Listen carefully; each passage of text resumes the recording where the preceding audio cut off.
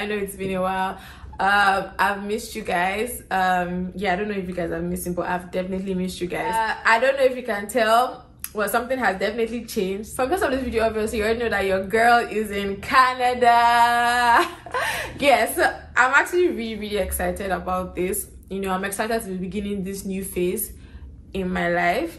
Yeah, so I'm going to like try to like make more videos for you guys, keep you guys updated as everything is coming along. But this video is actually a vlog.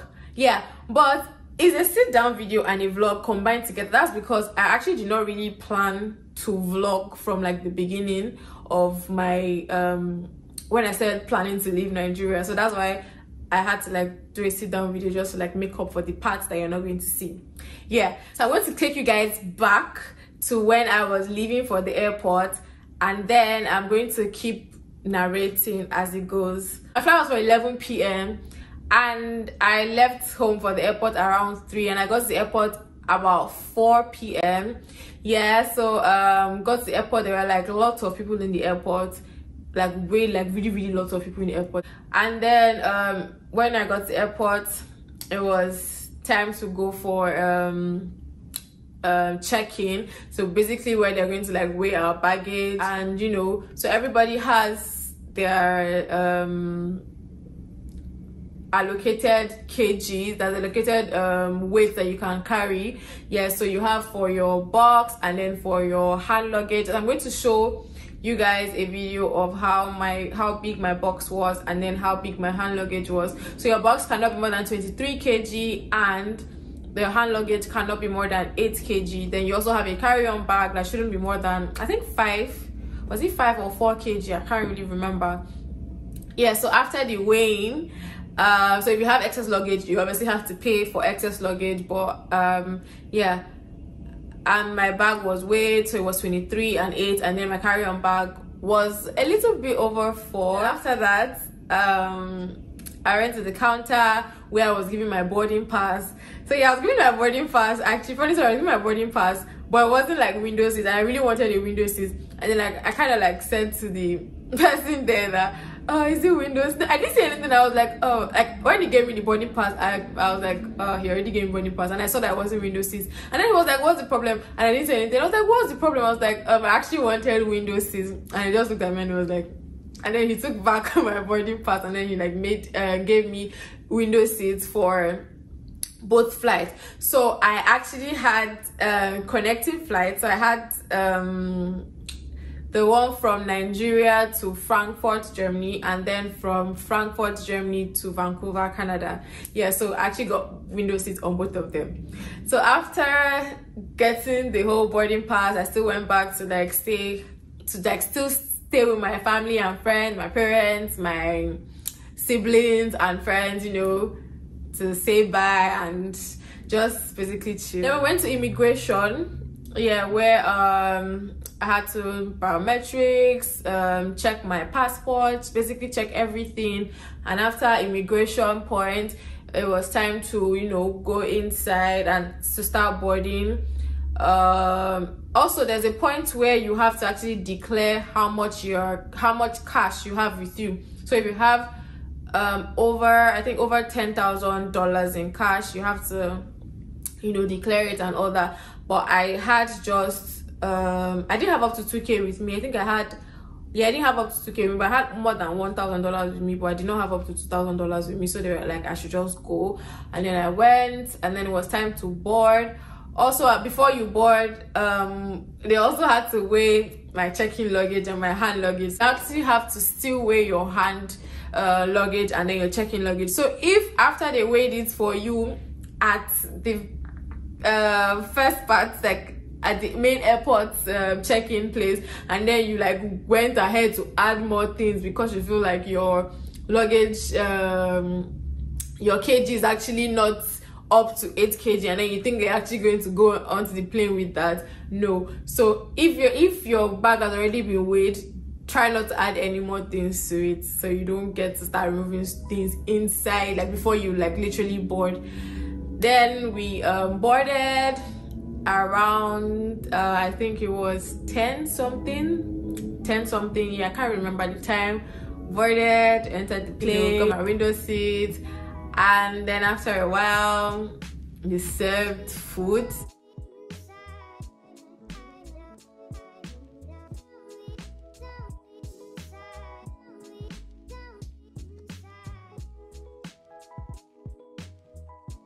So yeah, then we got to Frankfurt, landed at Frankfurt at I think 6 a.m.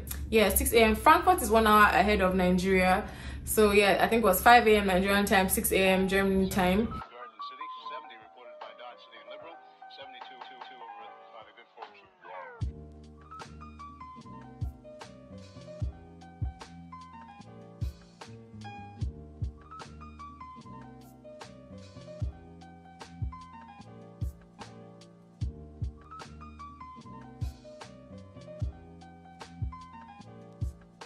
From where we got down from the plane, when we entered the airport, we had to, you know, take a train. I had to take a train to where my boarding gate actually was. So you have to check your boarding pass. You have your boarding gates written on it, and you have to make sure that you get to your boarding gate. So there's actually a train inside. Like, the Frankfurt airport was so beautiful. Like, that's like the most beautiful airport I've ever seen. I've not really seen so many airports, so many international airports, but I don't know what more you can do, because Frankfurt airport was like really nice. It was like really nice.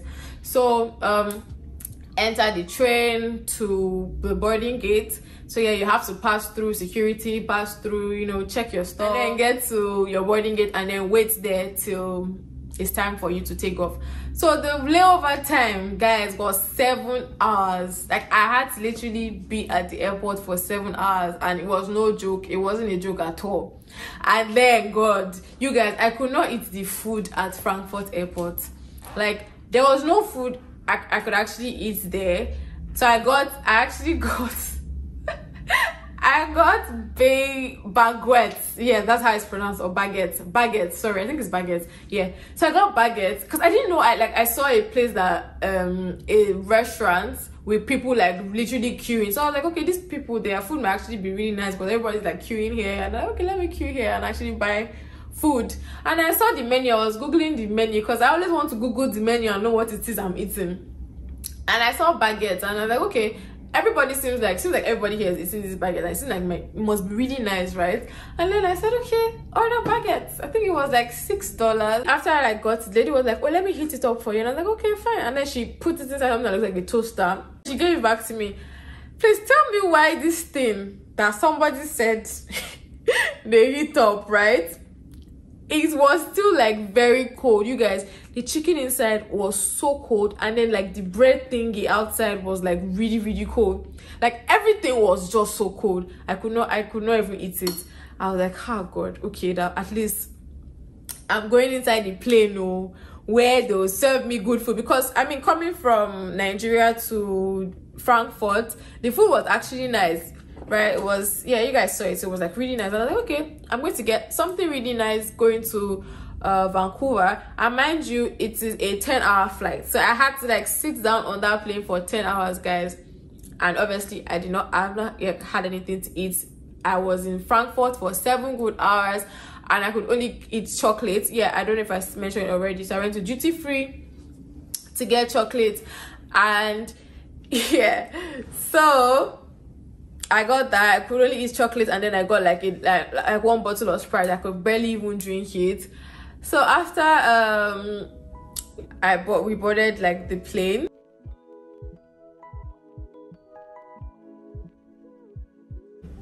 it was time for them to actually bring food. Like, I sat down a bit, and then I was like, okay, they're going to bring food.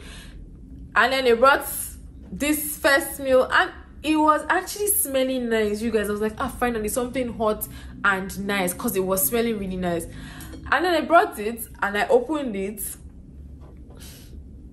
You guys are going to, I'm going to put the video here, so you guys are going to actually see it. So I was not so sure what this was, and then I asked somebody beside me, and I asked it, and I was like, hi, that I've actually never had this. That, do you know what this is? Or how like I can actually eat it? Because like, they brought There's this vegetable thing that looks like it was for just like grass. I don't even want to call it vegetable. It looks like grass. I was like, are we goats? We're not goats now. And then there was like cake and then the pasta thing. And then I asked her, she was like, oh yeah, I've never had it too. But it looks like there's pasta in it and then a little bit of chicken and then some. I was like, it was looking like sacrifice. I was like, okay, maybe it tastes better than it looks, because the way she like hyped it, I was like, okay, maybe it's nice. And then I took one spoon. He was not giving. I took the second spoon. He still wasn't giving. And then I was like, no, this thing is not it now. Like, it had no taste, you guys. No, it's not like it had no taste. It was bad tasting. Like, it was like, I don't even know how to explain it. There was no salt, there was no pepper, there was nothing inside this thing. And it was like cream. No, I don't even want to remember that thing. And then I turned and I saw that this lady has actually finished, like she has wiped her plates clean. Every other person on the plane had actually finished their food. Not every other person, everybody that my eyes could see. Like they were eating this food and they were like eating it, and it was like, you people, I'm not the abnormal one here now. You cannot tell me that people are enjoying this food, because it is bad. Like, it was very, very bad. I sure ate the grass that I was not even complaining about, that we got. Is what I finally ate. And then the chocolate. And oh yeah, I got some cake slices from Nigeria before I left. So I still had some of that in my bag, and that's what I ate. And then plus some chocolate that I still got from duty free, and then the grass, and then water and juice. So they were trying to give me 1 cup of water. Like when they passed, I just gave them my bottle, so you should help me fill it. Thank you, because I did not eat your food. Let me drink water. So yeah, so that was, I was like, God, if like I can't eat this first food on this 10-hour flight. I was even thinking they're going to give us 3 meals, because as per 10-hour flight, the 6-hour flights we were giving 2 meals. So I was like, well, 10-hour flight, maybe we're going to give you 3 meals, but we're still giving 2 meals actually. And then they brought the second meal after a very long time, guys, and it was bread. It was like sandwich actually, bread and something inside, but this thing was still cold. I was wondering, like, do these people have beef with hot food? Because why is everything cold? Like, I was over it. I was like, nah. And then I started feeling like maybe that's how Canadian food is going to be, like, to always cold. Like, I was already feeling so worried, and like, how am I going to actually survive? So yeah, and then 10 hours was actually over. Like throughout the 10 hours, just looking through the window, like looking out of the window, looking at the clouds. Like the view was so beautiful, guys, like so beautiful. Even if there's anything I really enjoyed on that flight, was just the view. And then I was like checking the map thing to see how far we've gone and just see where we're passing. I just like seeing like the cities, names of cities and countries and all that. Yeah, and then we got to Canada. And like finally, right, we got to Canada. So yeah, we like got off on the plane, went through the airport.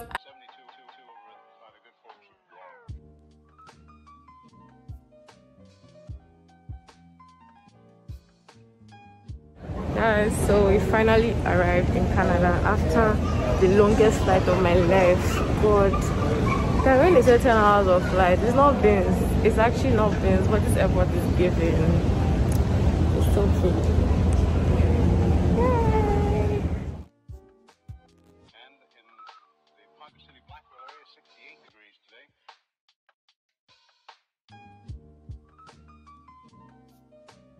And then we got to a point where they ask you if you're like, if your Canada is just your stopover, like you're going to another country, or you're actually coming here to Vancouver. Like, they're like different stands or booths, yeah, where everybody goes to like do their own thing. So there's no officer, like there's nobody waiting for you to like, unlike Nigeria where we had to like go to immigration and thumbprint, they'll get your passport and check.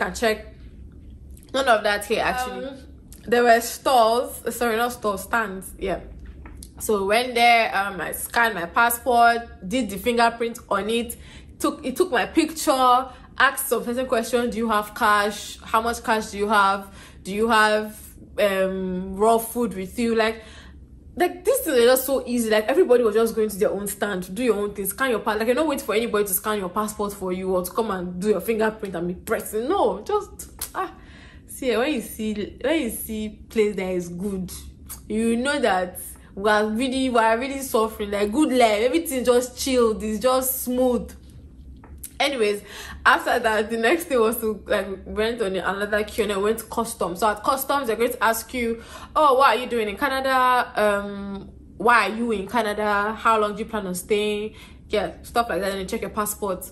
And after that, oh, your arrive can also. Oh, I forgot to talk about arrive can. So arrive can, they would ask you from everywhere.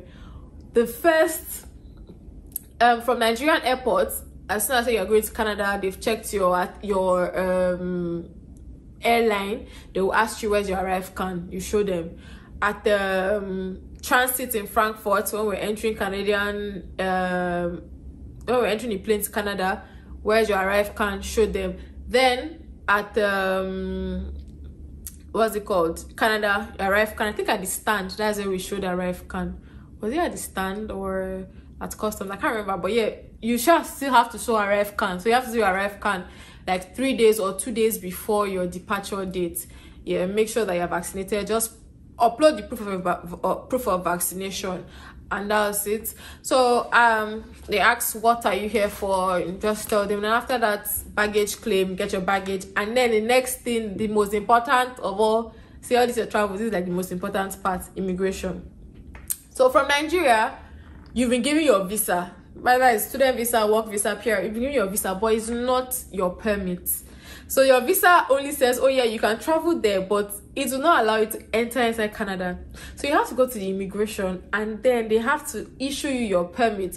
So they're basically going to ask you questions again. It might not be so serious. Some people might not have joy and ask you serious questions. Some people might just be like, oh yeah, let me just see your documents, and then they give it to you. So that's where, after they give you your permit, that's where you know that yes, you are now in Canada. So if you don't satisfy the immigration officer, you guys, you can actually still be sent back to Nigeria. So if you with your visa and you go there, they ask a question, and you know, they'll just send you back. So that's where you should be praying that after I've got the visa, you're ready to enter plane, no, satisfy your immigration officer. If not, you go back to Nigeria. Anyways, so we've got to ask some people different questions. How much money do you have with you? That's for students. Do you have enough money to take care of yourself? So they'll basically take there's a letter of introduction. That's what they're actually going to take from you first before everybody start calling everybody to the different officers will call you and just interview you. It might not be really a strong interview or something. After I was done immigration, got my permits, ordered Uber. So because I already secured housing before getting here, so ordered Uber to the housing and to like the house. Guys, when I got out of the airport, like immediately I just went out, stepped outside the airport like this. The cold that hits me, like the breeze was like AC cold. So like I know that there's cold, right? In Nigeria we have cold, right? Like it can be cold in Nigeria, but like I did not expect that it will feel like there's like air conditioning on the road. Like it was so shocking to me. Like wow. Anyways, entered inside the Uber. You guys, this Uber guy, I was like, oh, this guy put on AC because it's cold here. But then I looked at his window. I was like, why is his window down? Like it was like halfway down. I just not realize that his window is down. Put on the AC too low. And then I asked, I was like, is your AC on? And then he thought I meant he should turn on his AC. And then he was like, oh no, he wanted to turn on. I was like, wait. Hold up. So it's not AC that was actually a breeze from outside that was cold like that. I told him that I'm cold though, and then he like took the window up a bit.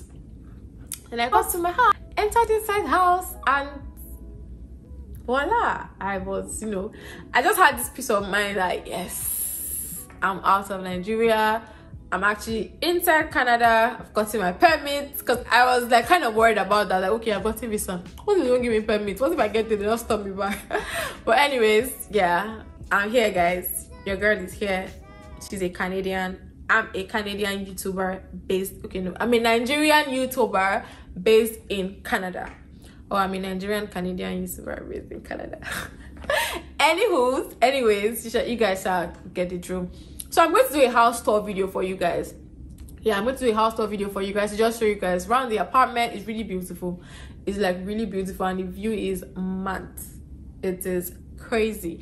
So yeah, I'm going to show you guys do a tour for you guys and just, you know, show you guys. Hopefully I'll be able to make videos and show you guys how I'm settling in, you know, a week in my life, a day in my life. Just yeah, I'm going to try to post more videos. Well, that's all for today. That's all for this video. See you guys really soon. Make sure to drop your comments if you have any questions for me, or you want me to have any video that you would like me to you have any question for me, or you have any video that you want me to like share. You can just leave it in the comment section. Leave your comments, like this video, subscribe if you have not subscribed to this video, to my channel. Sorry, subscribe if you have not subscribed to my channel.